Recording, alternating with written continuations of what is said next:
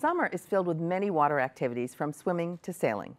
There are important safety concerns around water activities and equipment. PCN met up with Billington Sea Kayak of Plymouth, who works with area communities on safety as it applies to kayaks and other types of small one-man watercrafts.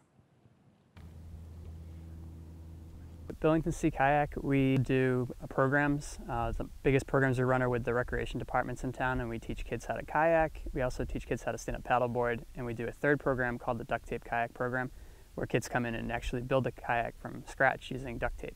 With the kids groups, they're typically a 3-day camp, so they'll come in on Monday, Tuesday, and Wednesday during a given week, and we'll go through the program, typically teaching them how to kayak or paddleboard on the first day, and then we take them around the lake on the second 2 days to show them a little bit about Billington Sea and what it has to offer. So we work with a number of communities on the South Shore.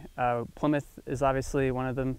We also work with Kingston, Pembroke, and Marshfield, and we have some programs with Situate as well. So the first day, again, they tend to, we spend a lot of time working with them on how to kayak or how to paddleboard, so they get the basics down. The kids learn how to properly paddle their kayak or paddleboard. They also learn a lot about safety. We also teach them how to move around the paddleboards and how to maneuver their kayaks appropriately. Beyond that, they also get a taste of the pond ecology. Especially with the kayak camp, we stress a lot of the science curriculum. So we teach them about the turtles in the lake. We go into the park and do a hike and talk about the different trees. And we also spend some time speaking about other things like fish and the birds on the lake. So when we take them into the park, they get a good sense for what their home environment's like. We talk about all the different trees that are native to the area, as well as why that's the case. We live in a fairly unique environment. It's a pine barren for the most part and a glacial remnant. So we get to talk a lot about how those geologic factors impacted the trees and other animals that we see here today. So kayaks, they do tip over occasionally, and we instruct all of our participants as to what to do. Obviously the first thing to do is to get yourself out of the kayak very safely, and most of the time that's a function of just falling out.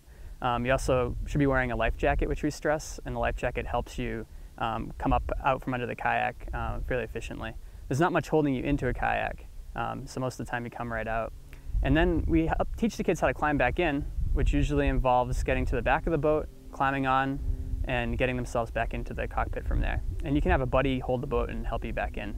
I just think that Billington Sea is one of those hidden gems that's out there, and in Plymouth a lot of people drive around it but never get to come here. It's a great place to explore. You guys should come on down and enjoy the park and enjoy paddling out on the Billington Sea.